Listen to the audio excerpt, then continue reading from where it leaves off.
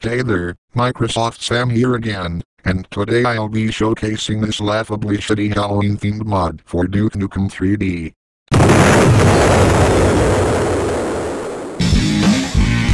Right away, we are greeted with this low sample, laggy version of the Duke Nukem theme. Is it supposed to scare us? And just look at this lousy edition of the menu background.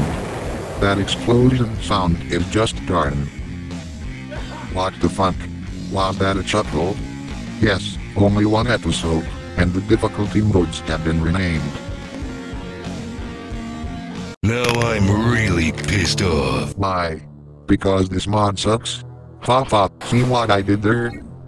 Okay, so I think you're starting to get the gist of this mod.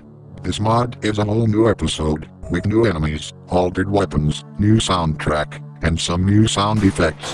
The thing is, everything is total crap. It's ridiculous and goofy, so there's a big possibility that the poor quality was intentional. Something smells rotten around here. In spite of its poor quality, this mod succeeds in being reasonably creepy. I mean, just look at some of these enemies.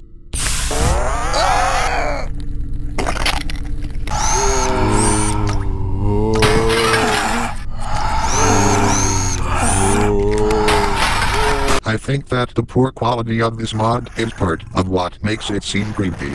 To be honest, most of the content in this mod is outright disgusting.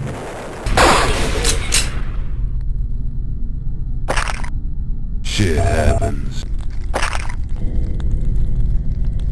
And get this, you know those sentry drones? This is what they've been replaced with. Yeah, fucking flying saucers. These are the suckers that are gonna be exploding in your face in this mod. Not to mention the number of them that you'll encounter. Holy shit. Oh, and I hope you like the new trip mines.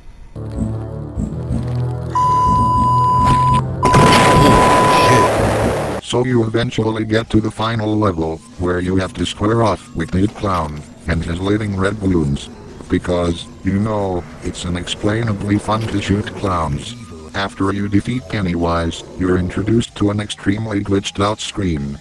Then after that, you'll see the best part of this whole freaking mod. You'll get an endgame screen showing Duke holding the clown's dismembered head, and Duke says, "Now I can watch scary movies and party with some chicks at some Halloween parties without worrying about this clown cunt." Talk about good dialogue. So that's it. This mod definitely has the creep factor, but other than that, it's like, What the fuck? if you can play all the way through this mod, without using any cheats, or shortcutting it, in any way, I'd say your mental health is questionable. Hope you enjoyed the video. Leave a thumbs up and subscribe. Thanks for watching.